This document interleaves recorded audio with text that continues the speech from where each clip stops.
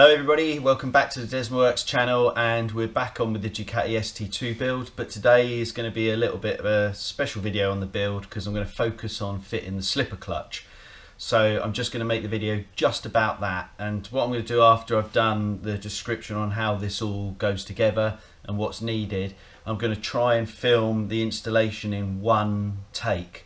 So hopefully it will be a real-time video to show you how the slipper clutch goes together. So as you remember, engine is a fresh build, so the existing clutch is in there, so it's not how you take out the old clutch and fit a slipper clutch, it's all about fitting the new slipper clutch.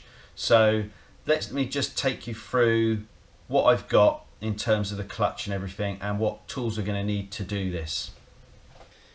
Okay, so I've bought a Kbike slipper clutch that come in this packet.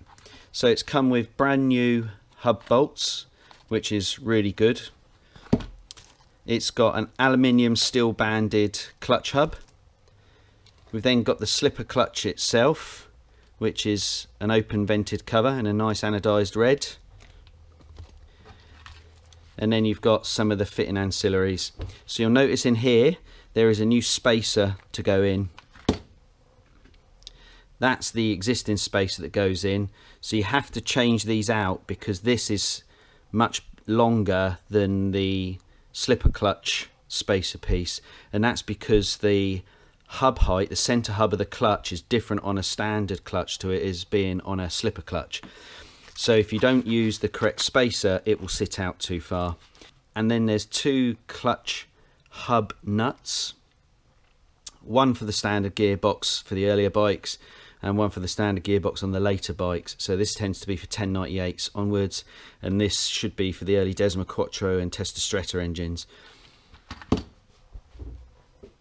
I've then got a brand new friction and steel pack from Adage, and this is a seven friction plate setup, and they're aluminium, so they should put less wear into the clutch hub, so it gives me greater life, and the steel plates.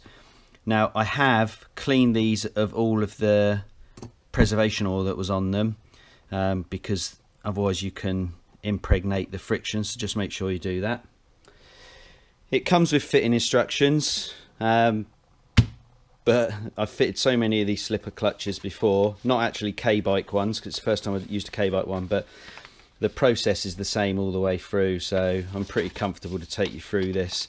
But in here it gives you the full strip out and installation process if you are new to it, and it talks about how to measure everything up, gives you some different clutch layouts depending on whether you've got an 8 friction setup or a 7 friction setup. So, and then it also talks about how to make sure that you put in the convex plate in the right way as well. So what are we going to need? So 2 torque wrenches, one to do up the 32 Newton meters of the clutch hub bolts. I've got a bigger 1/2 inch torque wrench that will take up to 185 Newton meters for the hub nut. Clutch holding tool. Got 32mm socket for the hub nut. A quick spin T handle with a 13mm. Got a size, I think it's 4, he wants to say. Yeah, size 4 hex key, and that is for your clutch spring bolts. Extension piece just so that I can get into the hub bolts. And then a digital vernier so that I can measure the pack depth once we've got the clutch assembled to make sure it's in the correct position. And then some blue thread locking compound for the hub bolts. Okay, so let me just open up these packets and just show you the breakdown of the actual slipper clutch, because there's more to it than what looks there. Okay, so the clutch is now unpacked. So you've got the pressure plate with the springs and their retaining bolts.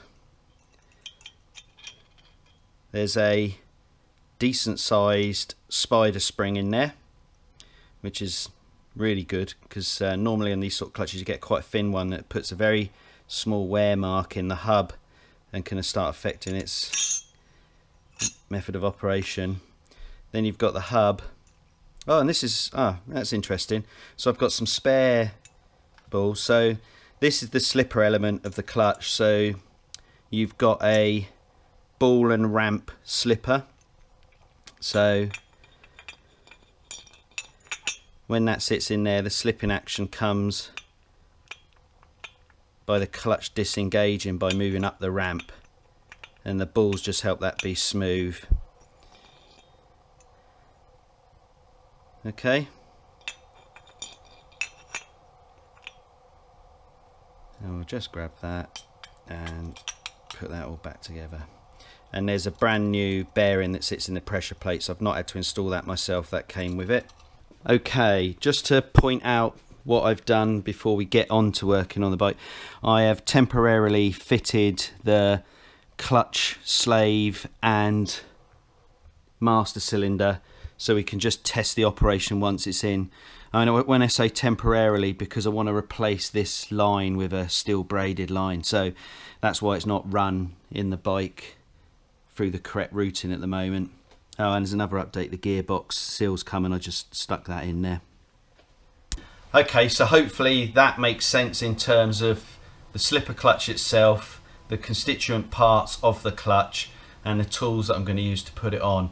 What I'm going to do now is I'm just going to get everything set up by the clutch side of the bike, and then I'll try and do a single take with some commentary as I go through the installation, taking you through how to install this slipper clutch onto the ST2. Okay, so let's get on with that then. Okay, first off, hub.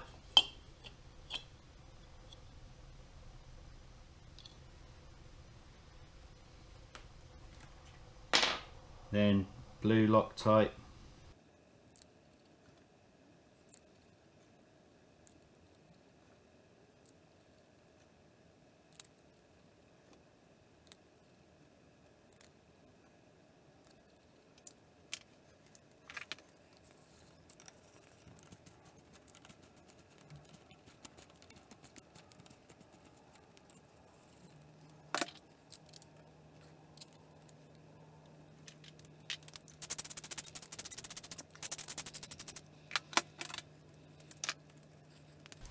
£32 Nm.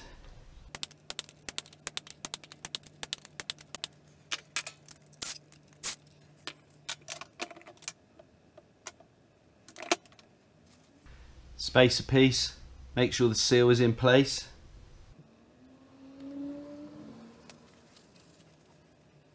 Convex washer, so dished that way.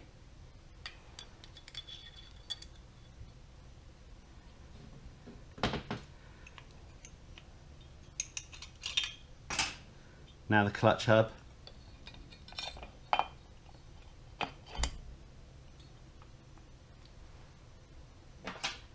Spider spring back in.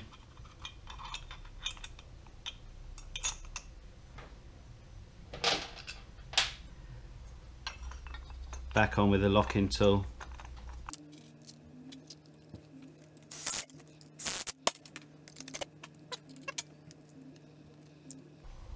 Bit of blue locking thread.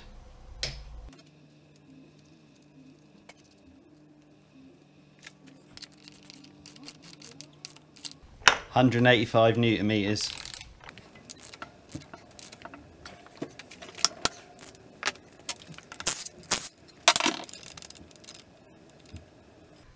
Check it's free to turn.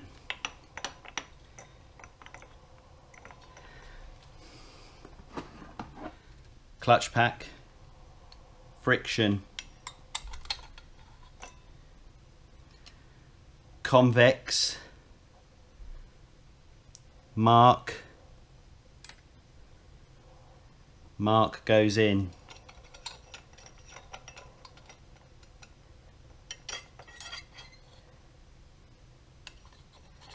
friction,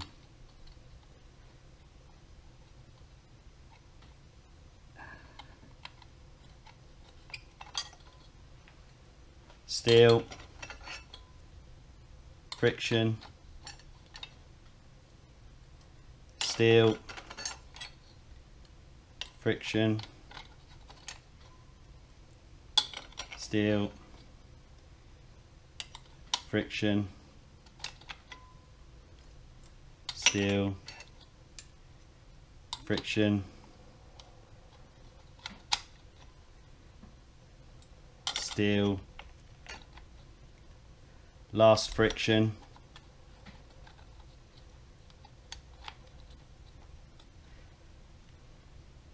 two steels,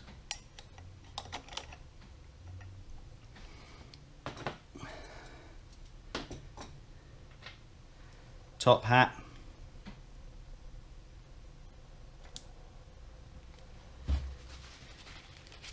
silicone grease inside there,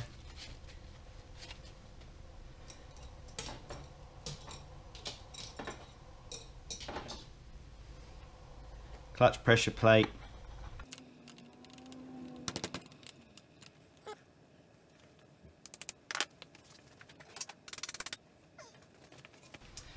tapped the top hat in off camera because it's just a little bit of an interference fit.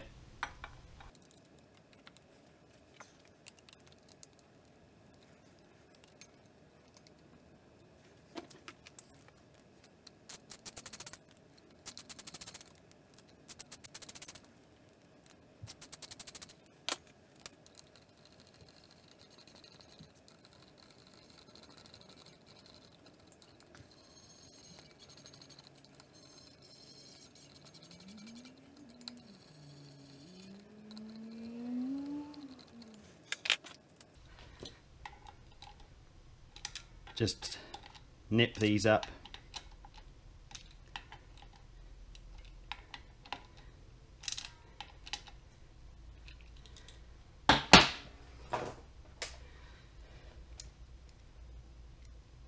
Zero, and we're looking for between 6 to 7.5, 6.38. Installation complete. Just quickly check the lever.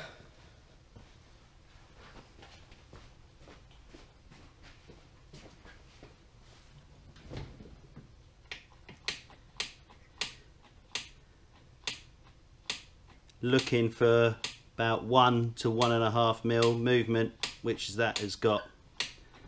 One completed K-bike slipper clutch installation. Another little bit of red bling on the bike. I haven't decided on what type of cover to fit yet, so I've not got the cover to fit because I don't know whether to go carbon fibre or anodised metal, so I'm still trying to make my mind up about that. But I think you'll agree that that clutch is looking rather spiffing on the bike. So never used a K-bike clutch before, so first time. So I'll let you know how that goes when I first ever ride the bike. So hopefully it will go okay. Right, we'll call that video a wrap there. So let's just have a quick chat. Okay, so that's it for this video today. That is the slipper clutch fitted to the Ducati ST2. So I've gone for a slipper clutch because I prefer the fact that it stops the rear wheel locking up. It's a hangover from racing bikes, so that's why I've not gone with a standard clutch. The cost of that clutch, including the plates, was £540. So it's a sizable investment, but I think it's worth it. The aluminium plates means that the hub will last a little bit longer, as I stated earlier, so all round I think it's a bit of a win. Hope you enjoyed that video. So we've got a K-bike slipper clutch now fitted to the Ducati ST2. The reason I wanted to just focus on the slipper clutch installation video today is because that process is pretty much the same for all open clutched Ducatis for the K-bike slipper clutch installation. So if you've got a 748, a 916, 906, 998, a 749, a 1098 if you're using a slightly bigger nut, that is how to install the clutch. I've used brand new plates, which made it, as you saw straight off, I was able to get the standard measurement spot on first time. So I'm really chuffed with that. Hope you enjoyed the video. If you did, chuck us a like because it really helps the algorithms.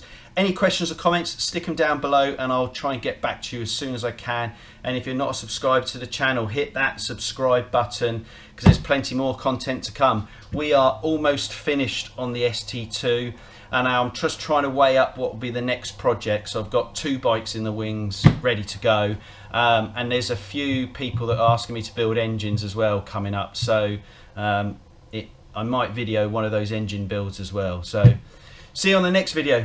Cheers then. Bye.